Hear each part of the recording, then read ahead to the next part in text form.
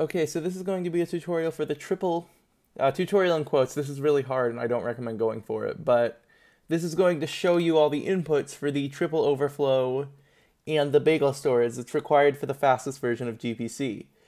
This is really fucking hard. I would recommend probably not going for it, but some people have expressed interest, so here's how it works. So you start off with just having text up while you're moving, and that's just a normal overflow. And then you want to use Windows-specific tricks that I don't know how they work to go ahead and grind out on this specific spot right here where Frisk is right now. You want to grind out an encounter. Obviously, since I'm on Linux, I can't do that, so I just have Frisk shake back and forth. But for you, you'd want to use that trick that lets you grind without moving. I don't know how it works. Anyway, once that's done, once you get an encounter, you want to close the text and open the punch card. And this can theoretically be done super fast, but doing so is difficult. I should clarify, this can theoretically be done too fast and fail, but that's really difficult. You would need a high BLCon, and you would need to basically do everything perfectly in order to go too fast. So I wouldn't worry too much about that. But anyway, the hardest part of the trick is right here. And that's that in order to reach all of the stuff for the triple overflow, you need to press enter to close the punch card right as the screen turns black. You cannot alt-space buffer that, you have to predict it. I'm sure there's tricks around alt-space buffering the BLCon itself so that you can at least get in the ballpark, but this is the hard part. Because there's no queue, you just have to be on the right frame, and it's random every time. So this is really the part of GPC that makes it probably not viable. But the rest of it is not too bad.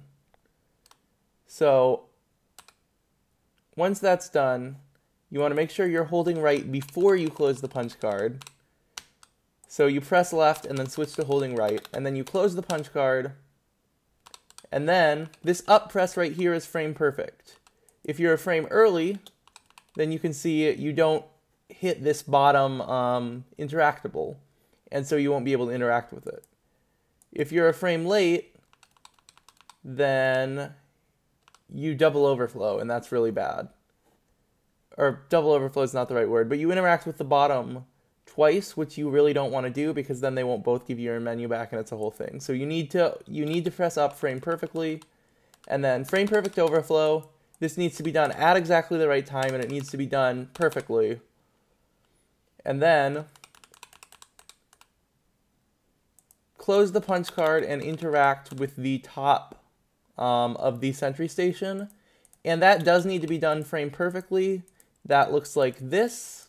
These are the frames where you need to press everything, but you can also mash it. I'm not sure which one would be more consistent with 1.0 mashing. But this part, it can be done with the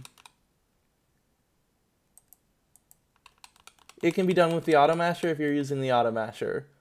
But yeah, as long as you hit enter on this frame and this frame, it doesn't really matter what you do with the other frames. So that's the bagel storage. It's very difficult. But then, or no, that's not the bagel storage. That's the triple overflow. This up and coming is the bagel storage. So for the bagel storage, what you need to do is you grind out an encounter.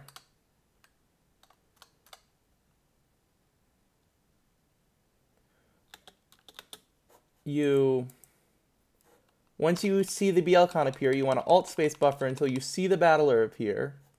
And then you want to quickly, you have 22 frames to do this, close the text, mash through exactly 3 text boxes here until it says, I bet it was this very famous Royal Guardsman. Open the menu and select the punch card, hold upright. No, open the menu to the items part, hold upright, select the punch card, advance this text, and then alt space. And then you want to alt space buffer until you hit this point where the soul is right there, and then you want to press enter. And the whole time you should still be holding upright. And then, normally you would die at this point, but to show off that it actually worked, I'm just going to flee and enter the room. You'll see the punch card is up and the choicer is up. So I can close the punch card and make the choicer appear. There's some weird stuff to do with menu buffering. I'm not sure exactly how that'll work. I think that you have a high enough kill count that it's fine, but I'm going to look into that and all the surrounding stuff only if somebody actually wants to try this. And I'll only believe they want to try this if they actually get semi-consistent at the triple overflow.